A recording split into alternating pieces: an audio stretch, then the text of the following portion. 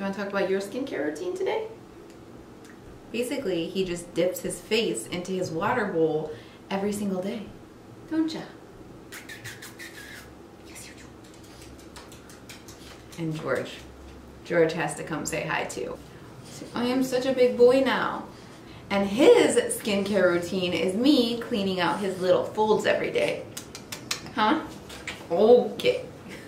Alright, now that everyone's here to join the video. Hey guys, what's going on? If you're new here, welcome. My name is BrittanyNichole. I have hooded eyes and I tend to do a lot of eyeshadow tutorials on my channel that work for my hooded eye boys and girls. But today we are talking all about skin.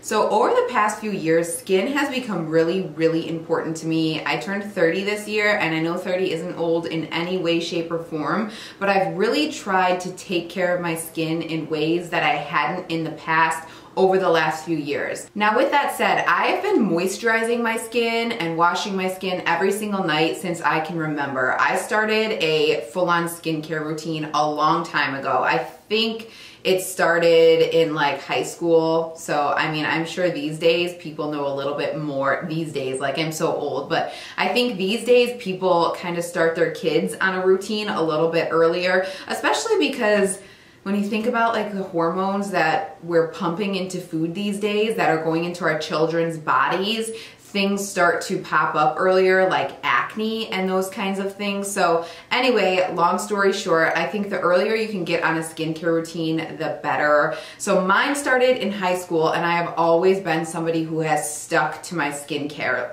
every night, every morning, without fail. I don't care if I get home at 5 in the morning, which never happens, but I would do my skincare because I just can't go to bed without it. Skincare and brushing my teeth, morning and night. So, like I said, over the past 2 years, I've kind of incorporated new things into my skincare routine, like getting facials and getting laser and doing chemical peels and shaving my face and incorporating new products. So with that said, I've kind of changed things up since my last video, which was done kind of towards the end of summer. Now that it's winter and I have a dog who I take outside all the time, I don't have a backyard, so whenever we go outside, I walk him. So I'm on 5-6 walks a day. And in the winter, that wind in Chicago is no joke, and it really takes an effect on my skin. The older I get, the more I see that the elements affect my skin. So I've incorporated some new products since my last video. So if you watched that video, I do still have a lot of the same products, but I've incorporated oils and serums and toners to kind of help with the dryness that I experience in the winter. Now again, I talk about this in my videos. My skin can be totally different from your skin. What works for me might be horrible for your skin. So take everything I say with a grain of salt. I have pretty normal skin. I get dry around my eye area sometimes. I get dry around my lids, and my nose gets dry. Everything else is pretty normal. I have a little bit of, my dog is fluffing, sorry. I have a little bit of discoloration right here that has kind of developed over the years, I think from my skin thinning out as I get older. Gotta love getting older. And then I have a little bit of like rosacea lightly around my cheek area and on my nose, and I get little red dots on my nose that I sometimes have to get burnt off or lasered off. I have a couple videos on that if you're interested in seeing the process. You could see under my nose right here, I have one forming again, so I might have to get laser at some point. But for the most part, I would classify my skin as normal. I don't need to have a super hydrating foundation. I don't need to have a super matte foundation. Anything can really work. I just have more of a finicky eye area. I also get Botox. I wanted to mention that. I get Botox in my forehead, and that's it. Don't get it under my eyes or anything like that. That just kind of scares me. I have had lip filler in the past, but I don't have any. That was like 2.5, maybe 3 years ago, but I don't have anything right now. So I wanted to mention all those things because I think that has a lot to do with like how your skin comes across. If I didn't get Botox, I would definitely have wrinkles here, and I have hereditary super strong 11s, so you can still see a little bit. Like I can never truly get them to go away with Botox. I actually get something called Zeman, I think that's how you pronounce it. It's like another form of Botox that my skin likes a lot better. So it's not actually Botox, but it basically does the same thing as Botox. I'm not sure if anybody's even familiar with Zeman. So anyway, My 11s are extremely strong, so that's mainly where I get most of my Botox. So I wanted to mention all those things in the video. I don't think I've mentioned that before we get into the whole winter skincare routine. So again, there are some things that are staples in my skincare routine that I've been using for years and years and years, and that is CeraVe. CeraVe and my skin are best friends. I started with CeraVe a while ago when I was having trouble with my skin. I never had cystic acne or a ton of acne, but I would get spots pop up every once in a while, and I would just kind of go to the drugstore or Ulta and I would like pick and choose whatever caught my eye. I liked the Clinique Moisture Surge for a long time, but once I started on my CeraVe kick, my skin became totally clear and I never really had issues. I do get a couple of spots like around that time of the month, but that's pretty much it. So I always use my CeraVe Hydrating Facial Cleanser. I also, in the summer, use the CeraVe salicylic acid version that kind of like foams up. This doesn't foam up. I've talked about this in all of my skincare videos. It kind of feels, it's weird, like a conditioner for the face, but it doesn't leave like a conditioner residue, but it's because it's so hydrating. And this is all I've been using in the winter because of the like little bit of dryness around my eyes and nose I've been experiencing. So this is my absolute go-to. CeraVe I would recommend for pretty much anybody. Now obviously, don't take my advice, take your dermatologist's advice and everything. Like I said, take it with a grain of salt because what works for me might not work for you. But this is dermatologist recommended. If you go into pretty much any dermatologist or if you go to like an esthetician, they pretty much have CeraVe because it works for such a wide variety of skin. And I just love this. It takes every lick of my makeup off for the most part. And I just can't say enough good things about it. It has hyaluronic acid in it. You're gonna see a lot of hyaluronic acid in my winter skincare routine. Hyaluronic acid works so well with my skin. Now I don't wanna talk too much about this because I've talked about it so much, but this is my forever and always facial cleanser. I honestly don't think I'm going to switch to anything else because this works so well with me. So the next thing I incorporated into my skin are toners / micellar waters. So I talked about this one in my last video, the CeraVe Hydrating Micellar Water. I really like to use this after I take my makeup off. I think it just provides an extra level of cleansing and you don't have to rinse it off. Whatever you do, do not put this by the eyes. It says on the back you can put it by the eye, like hold a pad over the eye for a few seconds and wipe. Do not do that. You will cry. It burns so bad. So I basically use this after I cleanse at night to get my makeup off. Like I said, I just think it kind of adds another layer of cleansing and hydration because I'm pretty sure that, yep, it has, again, ceramides. All of CeraVe's products have ceramides, hyaluronic acid, and niacinamide for the most part, which are all like found naturally in the skin for the most part and very, very, very good for the skin. So do some research on that if you're interested in that. So I'm still using the CeraVe Micellar Water mostly at night when I'm cleansing my face and taking makeup off. Now in the morning, if I'm going in with a toner, I don't do this every time. I probably do this like 3-4 times a week. I use the Algenist Hydrating Essence Toner. Looks like this. I just recently purchased a bunch of Algenist products because they were on HauteLook. If you don't know what HauteLook is, it's Nordstrom's flash sale site. And they have Algenist on there every so often. And there's a couple products in here that I really wanted to add into my routine. And I thought, why not add a toner that's hydrating for the morning, since I do use the micellar water at night. I didn't like using this in the morning because I didn't think it was necessary, but I did want an alternative for the morning. So I got the Algenist. Now I haven't seen like a crazy difference with this in my skin. It might be helping with a little bit of texture and a little bit of redness, but if I can add an extra layer of hydration, I will. So like I said, maybe a couple times a week I'll add this. Since it's like an essence, you can really just kind of drop it into your hands as well and just kind of press it into the skin. Essence is supposed to kind of allow your skin, I think, if I'm remembering correctly, to absorb the rest of the products better. So I figured, why not? If I can add it in, let's do it. So the next thing I added into my routine that is different are serums. So I have a couple of serums. One is Algenist. Once again, I got that. Everything I mentioned that's Algenist, I got it on HauteLook for a discounted price. And then I added a CeraVe hyaluronic acid. So the Algenist Concentrated Reconstructing Serum, that's this one right here. When I read about it, it's very similar to the oil that I have from them. It basically helps with texture, so it smooths the skin, and it helps with kind of discoloration. And I can actually say that this has made a big difference. I think the redness in my skin has severely gone down, and my skin is so soft. I've always had kind of soft skin, but this has taken it to another level that I am just super, super happy with. So this and the oil are gonna be products that I'm going to keep in my routine like forever.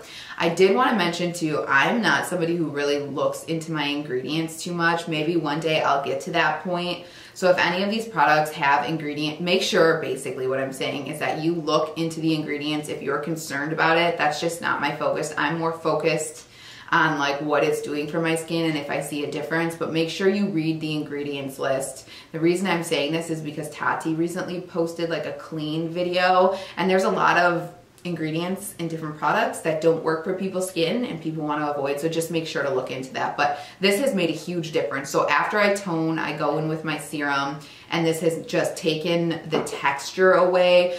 I sometimes would get like melia on my skin, and I like don't have any melia since using that, and I think the oil has something to do with that as well, so I love it. Now I did want an alternative to that because this and all of the Algenist products are expensive, and I'm not always going to be able to get it on HauteLook for a discounted price. So I wanted a drugstore alternative, and I saw CeraVe came out with a hyaluronic acid serum. Now, like I said, my skin reacts so well to hyaluronic acid, so I started adding this into my routine, and I think that this adds another layer of hydration that my skin was lacking. I love how this makes my skin feel after I put it on. The Algenist, I don't really feel a difference when I put it on, but with the CeraVe, like it feels so soft. So this is what the texture of the CeraVe looks like. It's interesting. It's kind of like, it reminds me of like a silicone. It's not, but it absorbs into the skin so quickly and just, it's so soft. I can't say enough good things about this. Now I did go on Ulta when I bought it to look at the reviews, and some people were not happy with this because it does have a bit of alcohol in that. So be warned, it does have a bit of alcohol. I think that might help with how it absorbs so fast into the skin. But even with that, knowing that I'm putting like a bit of alcohol on my skin, honestly, I don't mind. There's a lot of makeup products I use that have alcohol in it. I think that this has added a lot of hydration into my skin, and I'm really enjoying it. A lot of people did say that it balled up on their skin as well when they went in with their moisturizer. So if it doesn't work for you, that's all right. It works so well for me. I haven't experienced any issues with it. I haven't experienced any balling, and I love it. I've been really enjoying it, and this is, again, under $20, and it's a nice drugstore alternative to the Algenist. I've already been talking for 14 minutes. I've got to get things going. So the next thing I've kind of changed for the winter is my eye cream. Now, I have not noticed any eye cream make a huge difference for me. I've talked about this in a lot of my videos. I have very, very fine lines under my eyes, and I don't think they're ever gonna go away unless I get filler, which I'm not about getting filler under my eyes. So I used to use the Glytone Age Defying Antioxidant Eye Cream, and I'll still go in with this once in a while, but I did just purchase back in like October-ish the CeraVe Eye Repair Cream, which looks like this, and this has like the same kind of consistency as the hyaluronic acid does. It's kind of that, so it's less creamy. The only word I have to describe it is it's almost like, it feels like what silicone feels like, but I don't think there's silicone in it. But I have been really enjoying this because it's not irritating my eyes at all. I have some of the most allergy prone, watery eyes in the world, and this does not affect that at all. So the claims of this are they like help with puffy eyes and dark circles.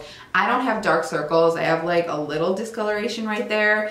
I do get puffy eyes because I have a really busy 9 to 5 and I don't sleep a lot, but I don't see any difference with any eye cream, but I do want to make sure that area is hydrated because that is one of the first areas that start to kind of get wrinkly and saggy, and I don't want that to happen. So I've really been enjoying this for my sensitive eyes. All right, and then moisturizer. So I still love my CeraVe moisturizing cream. This is one of my all-time favorite moisturizers. It is so good. Again, ceramides, niacinamide, hyaluronic acid. It doesn't irritate my skin at all. Sometimes I won't even go in with the eye cream. I'll just take my moisturizer up here with this because it is so moisturizing and rubs in so fast. Again, I've talked about this in all of my skincare videos if you wanna know a little more detail about that. My first skincare video, I go really into detail on CeraVe. So love this stuff, we'll always keep this. And I found it in this travel size, which is a lot easier to pump out rather than digging into the big tube. So I've been enjoying this. I think I got this at Target. So love this. But I have recently added the EltaMD Skincare Barrier Renewal Complex, which looks like this, and I've been really enjoying this. I think this is adding another level of hydration into my skin. I did want to mention too, I think that every once in a while it's good to change things up in your skincare routine, especially when it's seasons changing, because I think your skin can kind of get used to a routine. So adding something in to kind of change things up for me does a little something. I feel like my skin looks a little more hydrated and dewy than it did before. And this EltaMD has been really, really nice. So it has ceramides, again, it has enzyme therapy. I think there's some B vitamins in here, if I remember correctly. Yeah, no, actually I don't see any B vitamins. That must be something else I'm thinking about, but I do feel like my skin is a bit softer with this product as well. But I do switch off between both of these. Sometimes I'll go in with this, sometimes go in with this. It doesn't really make a difference, but I love both of these products so much. The EltaMD is obviously more expensive. CeraVe is under $20, like that big tub. I think this is under $5. And the EltaMD I think is somewhere between the $30 and $40 range. So depending on price point and where you're at, choose whatever is best. But I think I'm gonna keep both of these in my routine, at least for the winter months, for sure. Now to that, I have been adding an oil, and this has made all the difference. So I picked up the Algenist Anti-Aging Repairing Oil. It looks like this, and I just put 2 to 3 drops in my moisturizer, and then I go in on my whole face and my neck. By the way, I bring all my makeup products down my neck because, again, the neck is one of those areas that can really show signs of aging fast.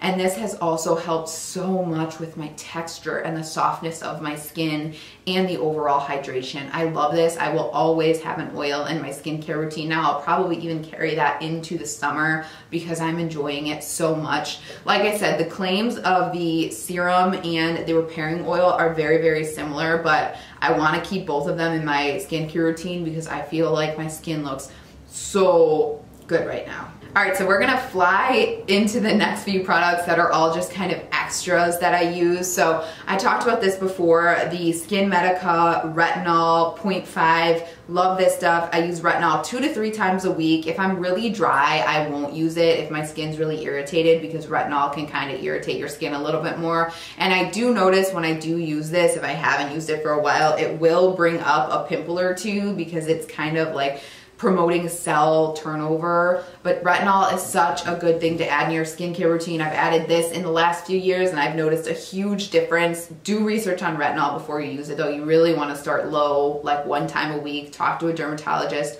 or an esthetician before starting. But I've been loving the Skin Medica. I like the texture of it. It is kind of like a lotion-y texture like that. It's strange that it's yellow. I don't love that color. I wish it was white, but that's okay. But yeah, this has made a huge difference in my skincare routine. I'm just gonna rub it into the back of my hand and maybe have the back of my hand peel or something like that. But yeah, I have been loving that. And then every single day, I don't care if it's raining, I don't care if it's snowing, I don't care if it's an apocalypse and there's no sun, I am going in with the SkinCeuticals sunscreen. This is SPF 50.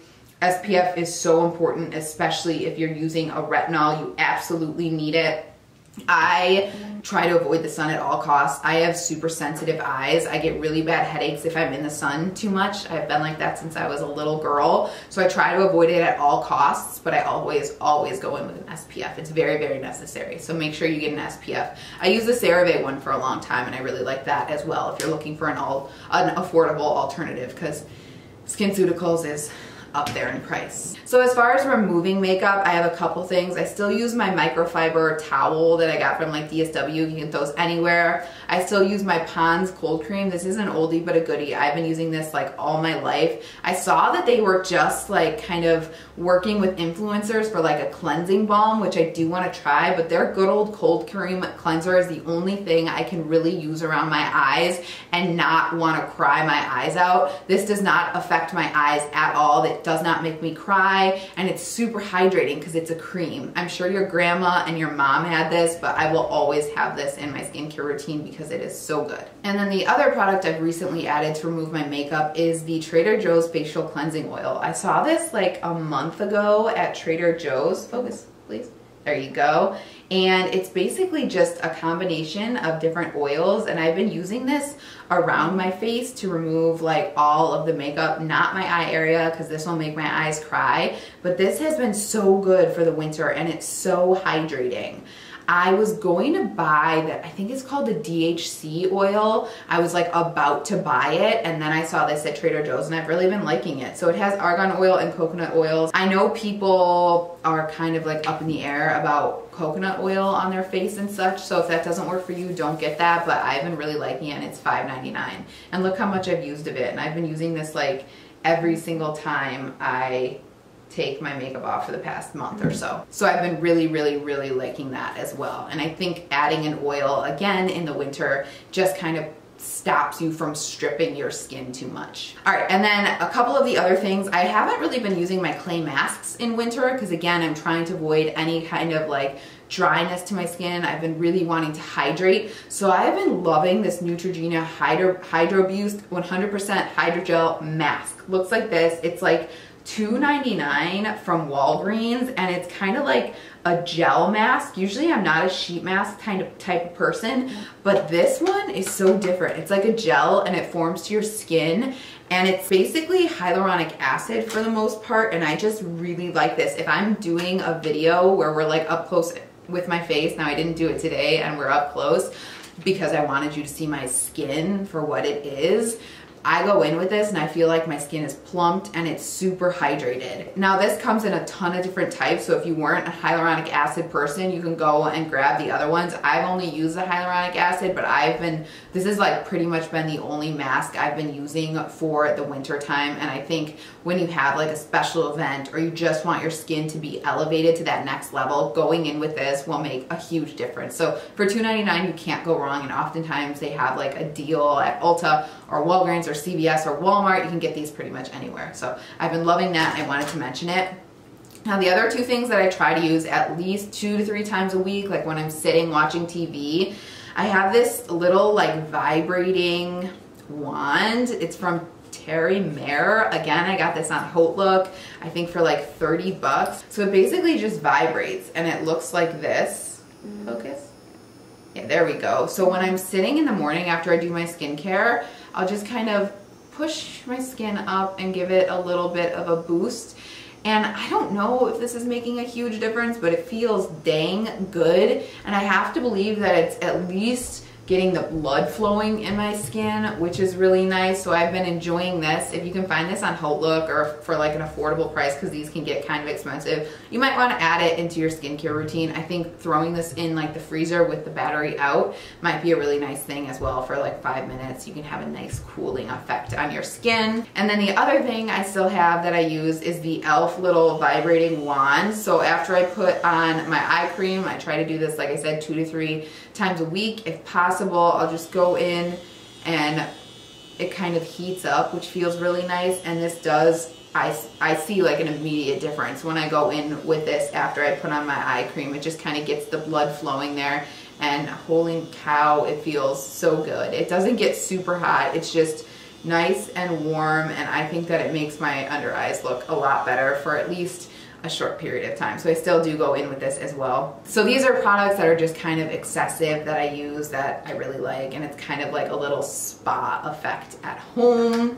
And I promise we're almost done here. The last 2 things I put on well, one I don't put on my face. The first one is biotin. I keep this in my bathroom, and when I do my skincare at night, I just pop one to make sure my skin and nails and hair are nice and healthy. Look into biotin if you're, you know, having issues with hair growth or your skin or your nails. Might not be for you, but something I wanted to throw out there because I use it. And then finally, I've talked about this before, my little e.l.f. lip scrub. It kind of looks like a lipstick, and this is my favorite lip scrub in the world because it comes in a lipstick form and it's like $1. So I try to do this at least once a week. I used to just use my toothbrush, but going in with this really provides that extra level of getting in there and getting the dead skin off your lips. And then of course, I can't not have my Aquaphor healing ointment.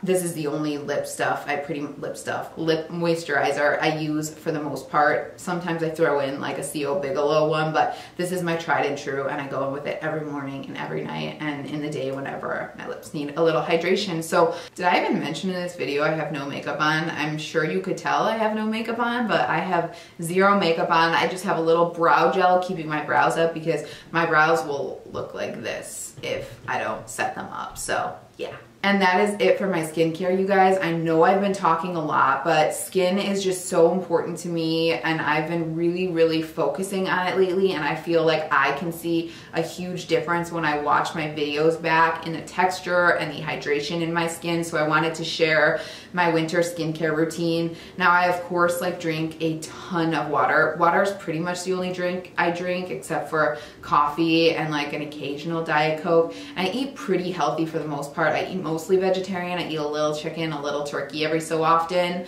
And I don't really eat fried food too often, maybe every so often when I'm out with a friend, and that has a huge difference on skin as well. So keep all that in mind. But yeah, I hope this video was helpful to some of you. If you guys have any questions on any of this skincare, please let me know below. I try to respond to each and every comment, and I love hanging out with you guys in the comment section below. Otherwise, if you're interested in seeing any more videos from me, please subscribe. It means the absolute world to me, and I hope to see you guys in the next one. Thanks so much for watching. Bye-bye.